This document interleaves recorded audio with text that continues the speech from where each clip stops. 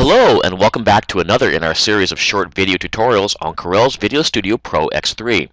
Today I'd like to introduce a quick way to create a full-featured video production using the instant project templates that were introduced in X3, the newest version of Corel's flagship video editing tool. VideoStudio Pro X3 extends its optional template-based workflow by offering a variety of polished movie templates by VideoStudio, complete with audio, transitions, and titles. Once you add an instant project to your timeline, video enthusiasts can then replace a template clip with one of their own by simply pressing the Control key while dragging a new clip to the video track. Let me show you how this works. In the launcher here, make sure you make the correct choice for your project with the widescreen choice here. I'll check it on for this tutorial. Launch VideoStudio Pro X3 into the Advanced Editor. In the bar along the top of the timeline here, you'll notice a new icon towards the middle. It looks like a film strip with a magic wand on it. That's the Instant Project Creator icon. Click on it to launch the Instant Project Wizard. You might recognize some of these designs from the DVD menu creator. Let's first take a look at what's available for us in the various categories from this drop-down list here.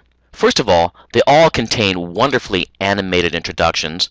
Most of these are also available in standard or HD. And if you don't care for the flashy style, there's also very simple ones as well. Some with or without audio, some with or without transitions, text, etc. There's also some really nice choices for slideshows too. Now, although there are several categories for slideshows and videos, they're really all interchangeable. You really just need to use the HD templates with HD videos or wide aspect photos and the standard templates with your standard definition content. Again, be sure to check or uncheck the widescreen choice when you're in the VideoStudio launch screen for the appropriate project. If you use HD size photos and videos in the standard format, they'll be truncated on the sides. So the first one I'm going to choose is this very first one here in the HD slideshow category. And since we currently have no other content already in the timeline, we can put this instant movie either at the beginning or the end, right? And click Insert. Let me play a few seconds of it for you.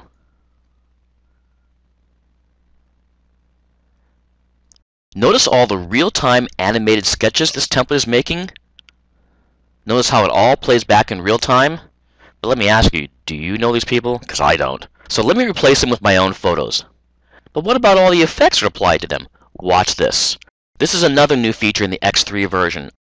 I can replace any photo or any video with an existing one on the timeline by dragging and dropping, holding down the Control key.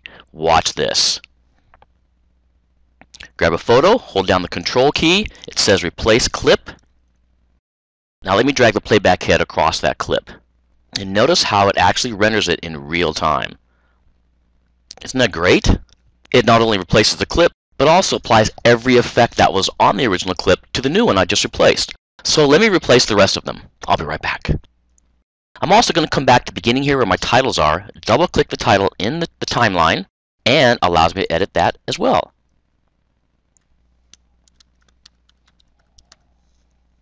And it maintains all the formatting from the original clip here too.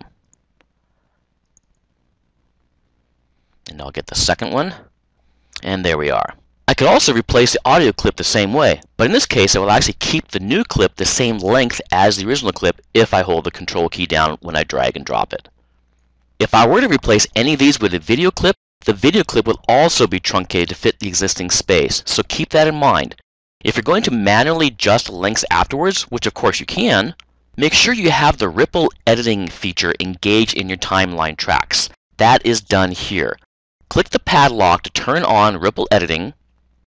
Then choose in this drop-down menu what tracks you want ripple editing applied to.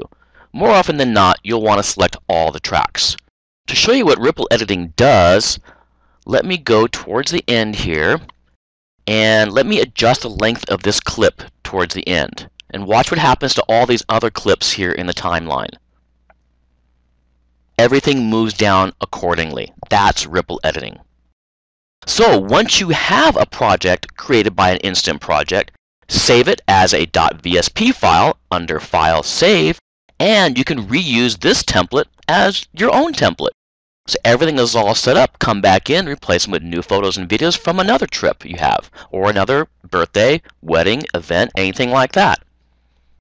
So let me rewind this and play this a little bit for you. I have the music turned off, so hopefully that won't interfere here.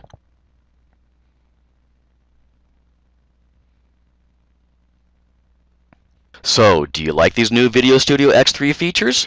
Now it's time to try them yourself and have fun, and we'll see you next time.